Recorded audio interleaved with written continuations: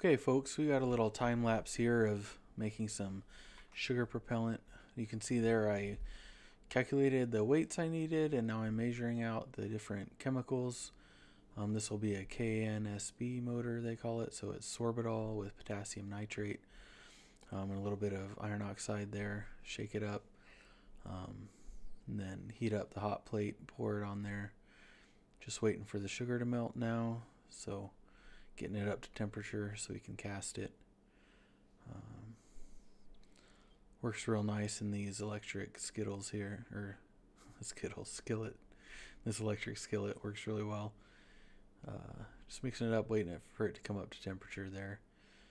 Now I'm filling one of the casting tubes.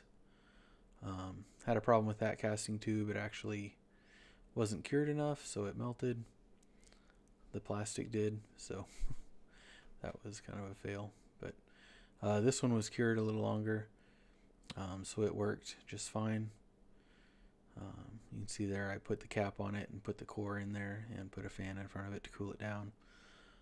That's about it. So that grain will be ready in about 24 hours, and it'll be nice and ready to fly. Here you can see a photo of the finished grain. I'm pretty happy with it, the way it turned out. On my channel I've got a video of a test of a single grain motor just like this, yeah, it turned out pretty well. Pretty happy with it.